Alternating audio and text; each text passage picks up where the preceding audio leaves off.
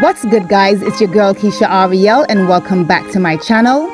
In today's video, I will be sharing with you how to properly detangle your 4-type hair and how to get it done quickly. So let's get into it.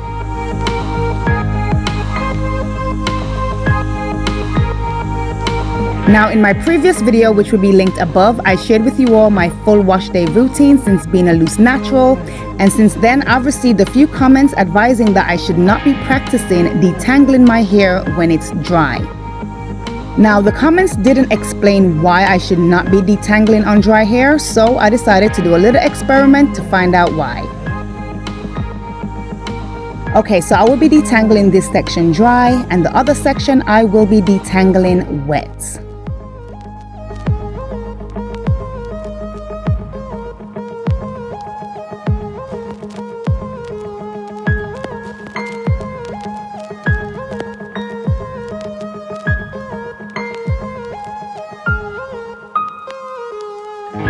Now, for those who are new to my channel, I've recently went through the process of combing out my locks after almost 3 years.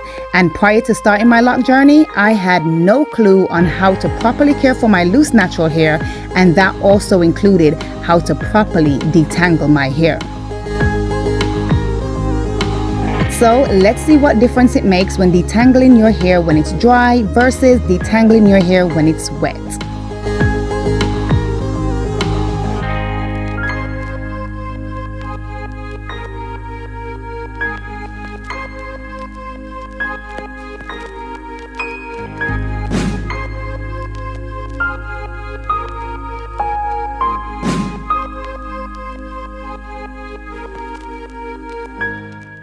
So when detangling on dry hair, this is what I observed.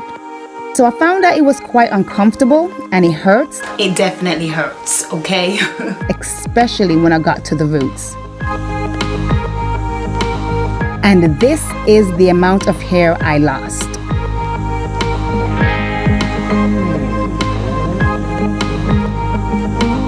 So moving on to the next side, I'm gonna go ahead and saturate my hair with a good amount of water.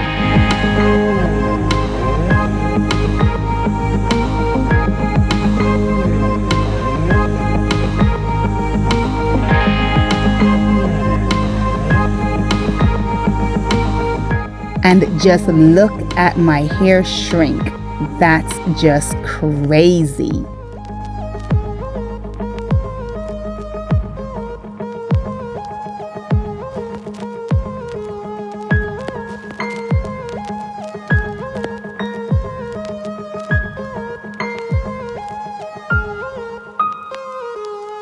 Hands down, it is definitely much easier so far detangling when your hair is actually wet.